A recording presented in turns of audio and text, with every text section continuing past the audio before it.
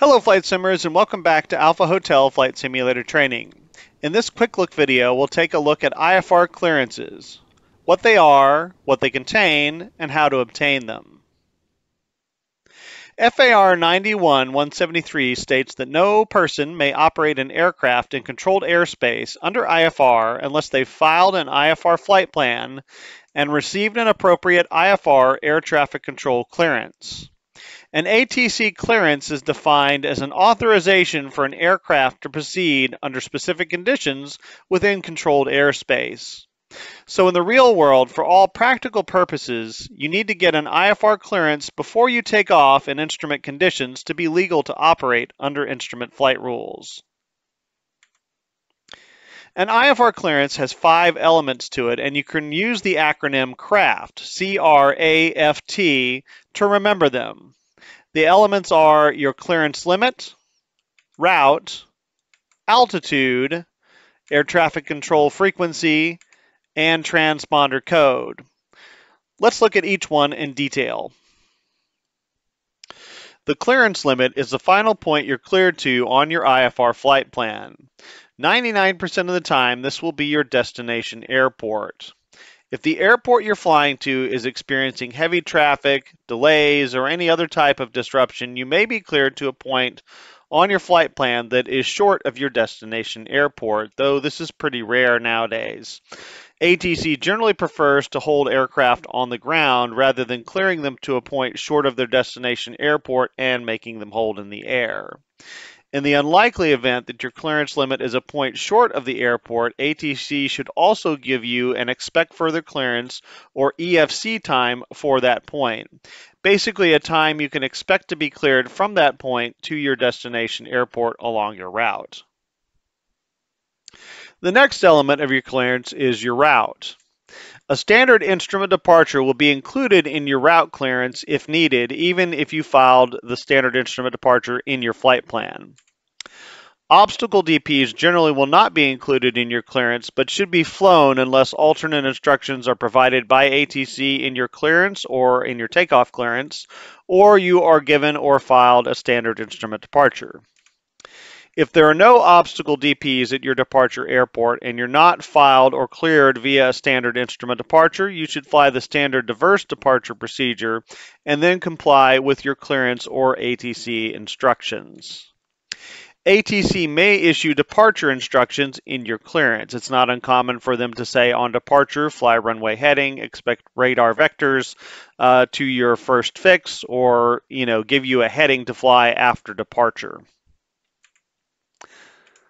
If you're cleared via your flight plan route, you will be issued an abbreviated clearance. You will be cleared as filed. That way, instead of having to read the entire route to you, they'll just tell you you're cleared as filed, and you know that what you put in your flight plan is the route you need to fly. If ATC changes your routing, you may be issued a full route clearance, and the entire route will be read in the clearance. If ATC amends or changes just a portion of the route, they may read the portion of the route that was amended and abbreviate the rest. And we'll see an example of that in our sample clearances in a little bit. And a pilot can always request a full route clearance if they wish to clarify the routing. Sometimes this happens if you file 2 flight plans. Maybe you filed a flight plan for a certain route and then realize that was going to take you through weather, and so you file a different route and you just want to clarify which route you're being cleared by and which flight plan they have and which flight plan is active for you in the system.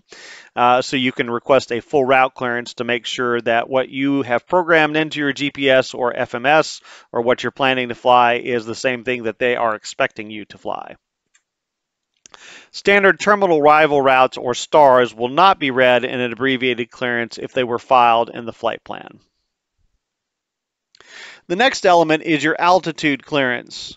With your altitude clearance, you may be cleared to your filed cruise altitude, or you may be cleared to a lower altitude and then told to expect a higher altitude in a certain amount of time. If you're filed or cleared on a SID that has multiple altitude step-ups and a top altitude, you may be cleared to climb via the SID and given the top altitude or another altitude to maintain. Let's take a look at some examples. So let's take a look at the Gumby 3 departure at George Bush International Intercontinental in Houston, Texas. The identifier on that airport is Kilo India Alpha Hotel. This is an RNAV SID. It tells us that if we take off from the southeast facing runways here, I believe this would be runway 15 left and 15 right. We're going to climb straight ahead to 600 feet. Then we turn direct to Cartman, and we're supposed to cross Cartman at or below 230 knots. Not a problem for most of the airplanes we're flying. And then we're supposed to cross Dawson at or below 4,000, and then Gumby at or below 5,000, and then the top altitude is 16,000. So the way that a clearance would be issued for this, let's assume that we're flying an aircraft that's capable of going up into the flight levels, or at least up to 16,000. The way we would get the clearance for this, we'll assume we're flying the Citation, the CJ4. They would say Citation 520 Alpha Hotel, cleared to Pine Bluff via the Gumby 3 departure, Lake Charles transition, so we're assuming that we're going out this way and then on to Pine Bluff. Climb via the SID, departure frequency, and they give us the departure frequency, the squawk, and all that sort of stuff. So that gives us clearance to comply with all of these restrictions and climb to and maintain 16,000 once we're past Gumby. Let's say that we're flying our 172, which we can still fly on this departure. We still have minimum obstruction clearance altitudes that are low enough that we wouldn't need to necessarily climb up to these MEAs, particularly since it's an RNAV departure. And it does not say it's restricted to turbojets. So let's assume that we're also taking the 172 out to Pine Bluff. We're going on the Lake Charles transition, but we filed for 8,000. So the way we would get the clearance here is Cessna 172 Golf Hotel, cleared to Pine Bluff via the Gumby 3 departure, Lake Charles transition, then is filed, climb via the SID, except maintain 8,000, and then they give us the departure frequency, the squawk, etc. And so we are still cleared to utilize, or we are still bound by these restrictions here. Should not be a problem for the 172 to comply with each of those. And then once we are past Gumby, we're cleared to climb to 8,000. So the last two elements are your air traffic control frequency. You'll be given the radio frequency of departure control for air traffic control. A lot of times, if it is not the TRACON for the airport that you are departing from, they will tell you who it is. For example, in Texarkana, Arkansas, your departure controller will be Memphis Center. So they'll say departure control is going to be Memphis Center, and then give you the frequency. And then, of course, the transponder code is very straightforward. You'll be given your IFR transponder code. You just put it into your transponder and make sure that your transponder is turned to altitude before you get airborne. So how do you pick up your IFR clearance? At towered airports, it's pretty simple. You contact the appropriate air traffic control frequency and request the clearance from them. At large airports, there will typically be a clearance delivery frequency for handing out IFR clearances and VFR clearances into Class B or C airspace. At smaller towers, the service will usually be combined with ground control, and at the least busy towers or during the least busy times of day, they may handle everything on the tower frequency, and ATIS should tell you which one you need to contact. At uncontrolled fields, you'll need to contact the air traffic control facility that has jurisdiction over the airport. This ATC facility may have a remote communications outlet from which you can contact them on the ground. This is just a remote transmitter and antenna placed on the field that remotely connects you to their facility via a certain frequency, usually listed as a clearance delivery frequency in the airport facility directory. They may actually be able to receive you on the ground using the frequency that you use for departure and approach at that airport, if that airport is close enough to the transmitter. And in the real world, if there's no way to get them by radio, you can also use your cell phone to contact the air traffic control facility. This is becoming a very popular technique in the modern age now. And then in the real world, you can also get your clearance relayed to you via flight service, the flight service station, but flight service is not emulated in Microsoft Flight Simulator. When you receive a clearance, you'll want to write it down and then read it back pretty much exactly as ATC has given it to you in its entirety. ATC should either then tell you read back correct or issue you any corrections. If they issue you corrections, you should then read the corrections back, and then they should verify that the corrections are correct. When you get your clearance at an uncontrolled field, ATC has to shut down IFR approaches and departures from that airport for the time they release you until they can positively identify where you are after you take off. They use two different tools to manage this. First, they can issue you a clearance void time. This is basically a time limit by which you need to be airborne, and after which they will reopen the airport to IFR traffic. You can take off any time between when you receive your clearance and the clearance void time. If you miss the clearance void time, you need to call ATC back and let them know that you haven't taken off. Generally, they're going to know why you haven't taken off and how soon you'll be ready, and then you need to get a new clearance void time. We'll look at an example of that here in just a second. The other tool they use is hold for release. With this method, you get your clearance, but at the end of the clearance, they will tell you to hold for your IFR release, and you can request this as well. You then taxi out and notify them when you're number 1 for departure at the end of the runway, and then they'll give you your IFR release and allow you to take off. This is probably the more common method now in the age of cell phones and numerous remote radio outlets they've installed at uncontrolled fields, and it shuts down the airspace for around that airport for a much shorter period of time. If the airport you're departing from does not have controlled airspace extending to the ground, ATC may issue you instructions for what to do upon entering controlled airspace as part of your IFR clearance.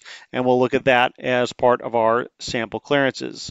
So let's go ahead and take a look at some sample clearances to see some of the different things that you can get thrown at you when you get an IFR clearance. So for our first clearance, we'll look at a pretty straightforward flight plan. We are flying from Texarkana Regional Webb Field up to Pine Bluff, Arkansas. Texarkana is a Class D airport. It does not have approach control. Approach control services are provided by Memphis Center. They have a tower frequency and a ground control frequency. And so most likely we would contact ground, but they should tell us on the ATIS who we need to talk to get our clearance. We'll assume that the tower is open as well. Our filed route for this route is going to be Texarkana Airport, direct Texarkana VOR, Victor 16 to Pine Bluff VOR, and then direct to the Pine Bluff Airport.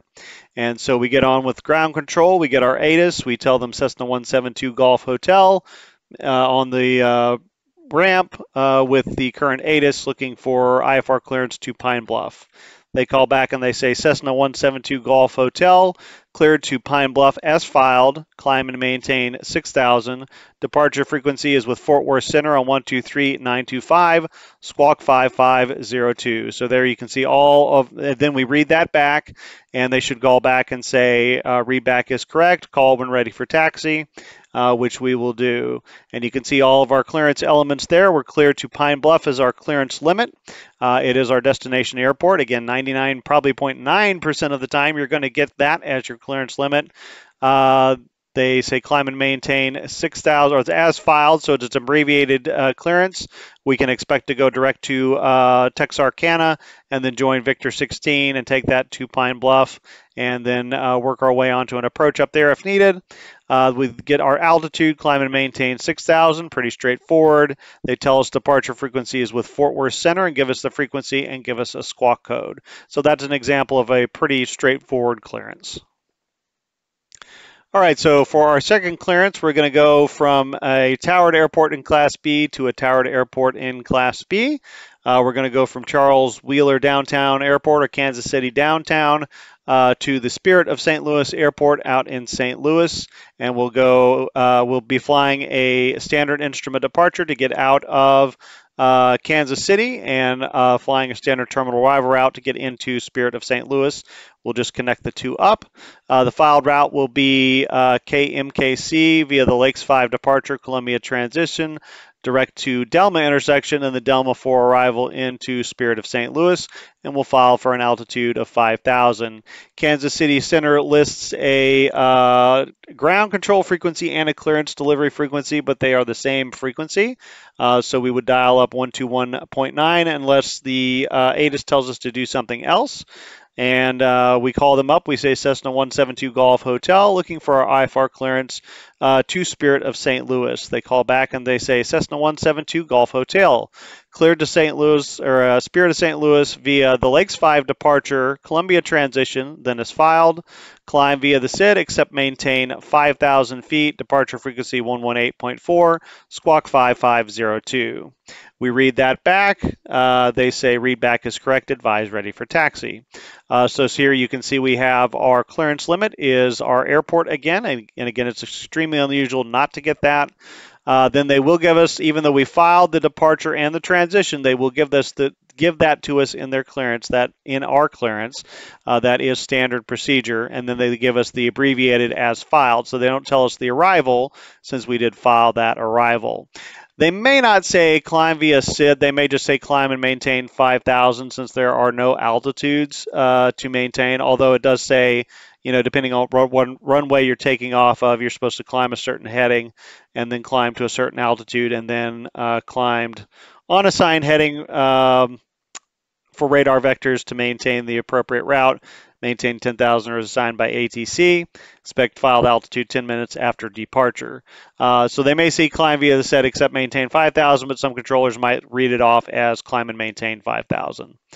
Let's see here. Departure frequency is pretty straightforward. They don't tell us who it is since we are under Kansas City TRACON at this airport, and then the squawk frequency is fairly straightforward. So for our next clearance, we'll assume that we're going from West Memphis down to Pine Bluff. West Memphis is a uncontrolled airport, and it has a Class E airspace that goes down to 700 feet around the airport. So the airport itself is in Class G airspace, uncontrolled airspace. So that is something that we will get a different clearance for. They'll tell us what to do when we enter controlled airspace. And it also underlies the Memphis Class Bravo airspace, so we can expect they'll probably not give us our cruise altitude initially. They'll probably keep us down low to get us out from underneath the Class Bravo and then give us a higher altitude once we're clear.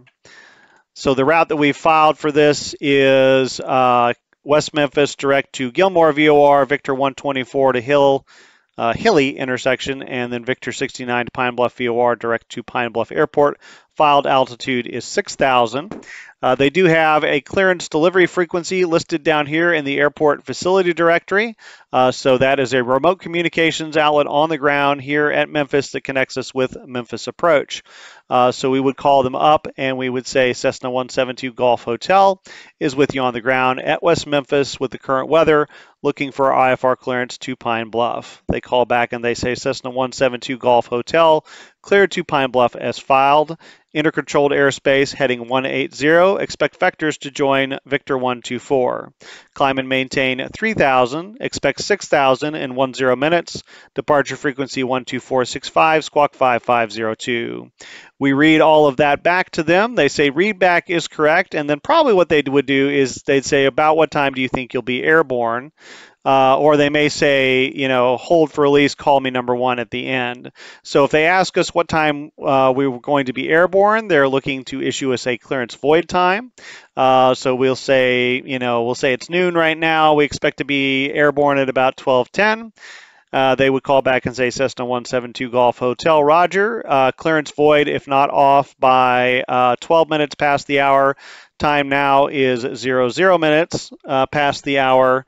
If not off by 12 minutes past the hour, please advise Memphis departure.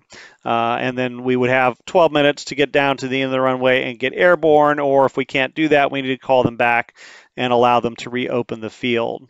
And then once we get airborne, we call them, and that again reopens the field once they can identify us on radar. Like I said, the other thing they can do, and what they would probably do, and what you may want to consider requesting if they don't do it, since they have a frequency on the ground, is just taxi out up to the runway, do your run up, get ready to go, and then call back and say they would give you a hold for release. And then you taxi out and hold short and call them up and say, we're number 1 for departure at runway 17 or wherever you happen to be. And they would call you back and say, Cessna 172 Golf Hotel, Roger, you are released. They would probably reaffirm the departure frequency and say, contact Memphis Center 12465 once airborne. And then it'll only take you two minutes or so to get on the runway, take off, get airborne, and get the field reopened. So it closes down the airspace for a lot shorter period of time.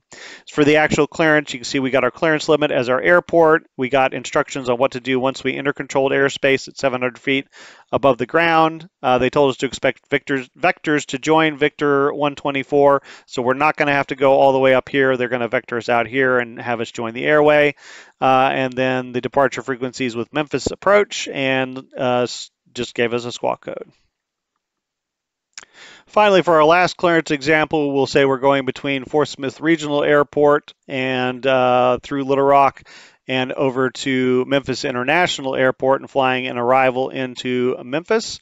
And we have filed via Fort Smith, direct to Fort Smith VOR, then Victor 74 down to Little Rock, then direct to Marvel VOR, and then the Marvel 6 arrival into Memphis. And unbeknownst to us, well, we should know that this is active, but they just activated the restricted area, so they don't want to take any traffic through there. So they're actually going to reroute us via Victor 534 and route us around, or vector us around the restricted area, and then have us join Victor 534 down to Little Rock, and then have us fly the rest of the route on file as filed. And so that's what they're going to be presented with in our clearance. It will be an amended route followed by the abbreviated clearance for the rest of the route. So we call up and we say Cessna 172 Golf Hotel at the ramp with information, current information, looking for IFR clearance to Memphis. They call back and say Cessna 172 Golf Hotel, you are cleared to Memphis International via radar vectors to join Victor 534 to Little Rock, then is filed. On departure, fly runway heading, climb and maintain 5,000, departure frequency with Razorback departure on 120.9, and squawk 5502. So we have to read that back. We'll have to read the route clearance for up here, then is filed is what was on our flight plan from there, and then we'll read the rest of it back, and they will either tell us read back is correct and contact ground when ready for taxi, or if we didn't get it correct, and they will issue corrections to that. So again, we've got our clearance limit as our airport. We've got our new routes down to Little Rock, and then what we filed on our flight plan for our routing. They did give us departure instructions, fly runway heading. We're expecting vectors to get on the Victor airway, and then climb and maintain 5,000 is our altitude, departure frequency, and squawk. And since they gave us instructions of what to do on takeoff, that means the tower, when they issues their takeoff clearance, will just tell us you're cleared for takeoff, and they assume that we are going to fly runway heading since that was in our IFR clearance. IFR clearances are emulated fairly accurately in the default ATC and Microsoft Flight Simulator, in virtual ATC software like Beyond ATC, and you'll need to be proficient at understanding them, reading them back, and following them to operate IFR on a virtual ATC service like VATSIM. Hopefully this video has helped you understand what to expect when you receive an IFR clearance and how to copy it, read it back, and comply with it, and helped you to become more comfortable about getting IFR clearances when operating IFR in Flight Sim. As always, if you've enjoyed the video, don't forget to like it, share with your friends, subscribe to the channel, and ring the notification bell to be alerted to new content. Thanks for watching, and we'll see you next time.